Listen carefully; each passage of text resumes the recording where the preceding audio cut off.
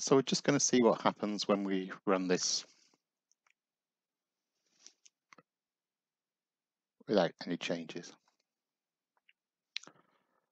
Okay, so this is the first challenge, well, second challenge really, rewriting it so it hits the block.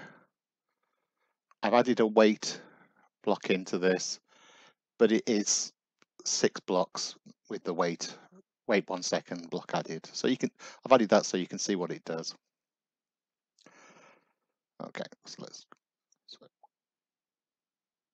okay, so it moved, turned to the left, then move forward a little bit and hit the block.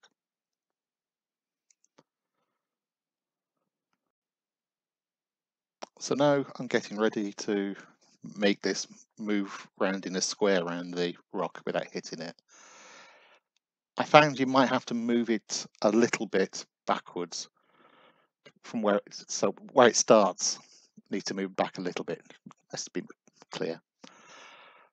So this is my solution to it.